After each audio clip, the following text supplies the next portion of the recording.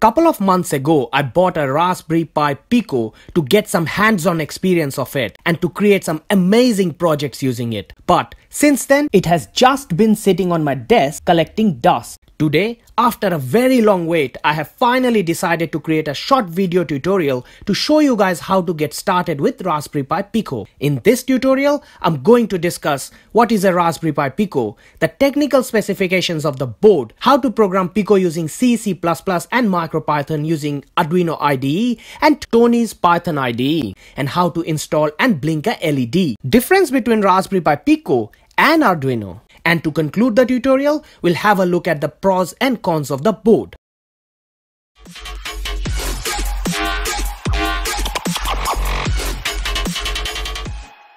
This video is sponsored by PCBWay. PCBWay specializes in manufacturing of very high quality, low volume, colored PCBs at a very budgetary price. In addition to standard PCBs, you can order advanced PCBs, aluminum PCBs, rigid flex PCBs. They also provide PCB assembly and other related services which can meet your need at the greatest extent.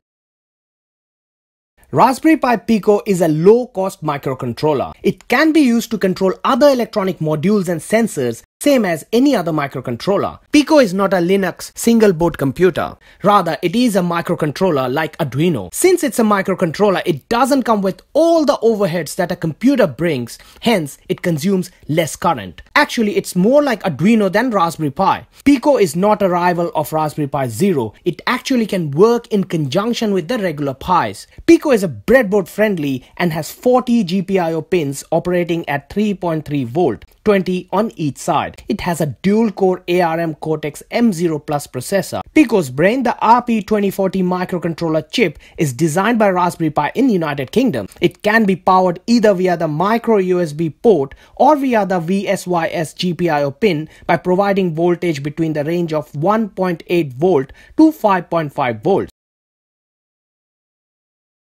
Raspberry Pi Pico is absolutely different from all other Raspberry Pi models. Pico is one of the first microcontroller to use the RP2040 Pi Silicon processor. It is a custom system on chip developed by Raspberry Pi team in UK, which features a dual-core ARM M0 Plus processor running at 133 MHz with 264 KB of SRAM and 2 MB of flash memory for storing files on it. The specifications are as follows.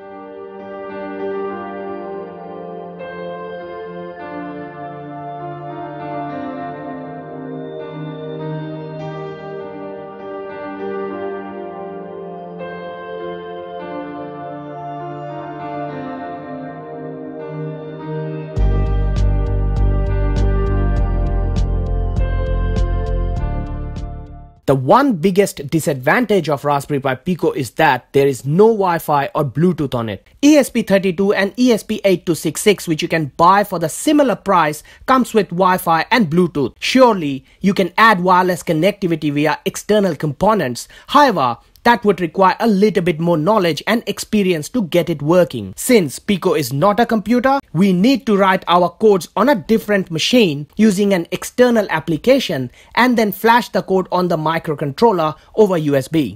Here is the top view of the pinouts of the Raspberry Pi Pico. The pin labels are on the bottom side of the board. Pi Foundation officially supports MicroPython and C++. However, high-level programming languages like CircuitPython, a fork of MicroPython created by Adafruit, and drag-and-drop Python editor like Pico Piper, which adds further enhancement and can be used to program the Pico boards.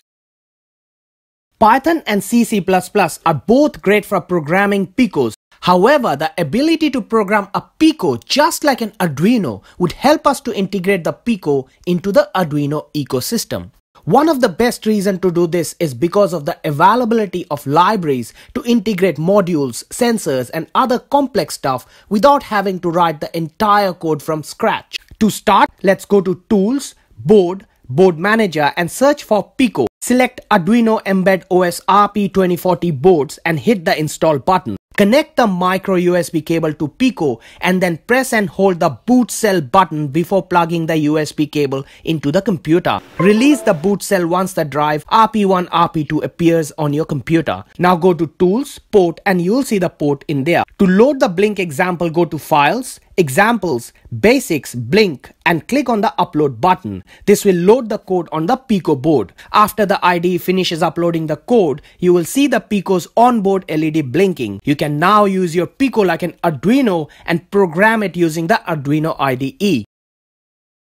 You can program your Pico using MicroPython by connecting it to the computer via a USB and then dragging and dropping files to it. Installation of MicroPython on Pico requires a UF2 file to be copied onto it. A UF2 file is a binary data file which contains programs that can be transferred from a PC to a microcontroller. To load MicroPython on Pico, download MicroPython UF2 file from the link provided in the description below. Connect the micro USB cable to Pico and then press and hold the boot cell button before plugging the USB cable into the computer. Release boot cell once the drive RP1 RP2 appears on your computer. Drag and drop the UF2 file onto the RP1 RP2 volume. Your Pico will reboot. That's it. You are now running MicroPython on your Pico. To write code and save files to Pico, we are going to use Tony's Python IDE. Tony comes with built-in Python 3.7, so just one simple installer is what you need. To start, download and install Tony free from Tony's website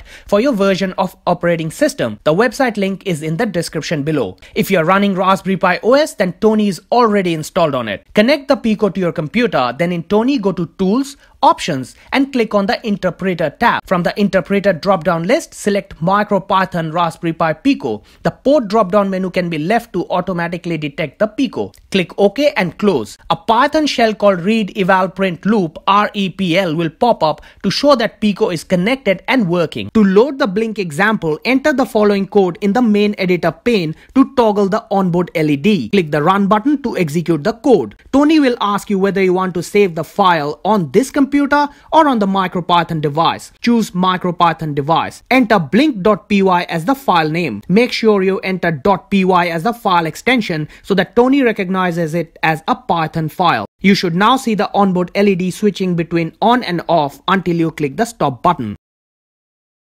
Before Raspberry Pi Pico, Raspberry Pi has always been known for their single board computers. However, in 2021, Raspberry Pi Foundation stepped a few steps forward and launched the Raspberry Pi Pico, giving a head-to-head challenge to Arduino and all other board-based microcontrollers. Arduino was first introduced in 2005, and since then, millions of Arduino units have been sold in the market. Compared to that, the response Pico received after its initial launch in 2021 is absolutely mind-blowing. Both units are made for automating applications that do not involve human intervention. Pico can be used alone or in combination with Arduino for automation and AI purposes. Both modules are different in terms of power consumption, value, functionality, and price. Pico boards come unsoldered, however Arduino comes pre-soldered or unsoldered. Pico module supports MicroPython and C++, while Arduino codes are written in C++ using Arduino IDE. So, which one to go for?